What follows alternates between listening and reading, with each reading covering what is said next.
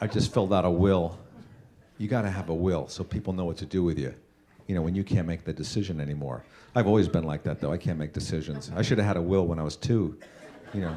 But yeah, you got to let it's not fun. It's not fun to fill those things out because you have to answer these gruesome hypothetical questions. You know, like if you're in a bad accident, do you want to be kept on life support or do you want somebody to pull the plug? Who do you want to pull the plug?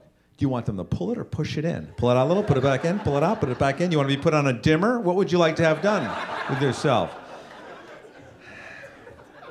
Maybe you want to be cremated. What kind of lighter fluid? You want to be deep fried, charbroiled, mesquite grilled? I've decided I would like to go by cremation. That's not how I want to go. But you know, I think I should make sure that's clear on the will, now that I think about it.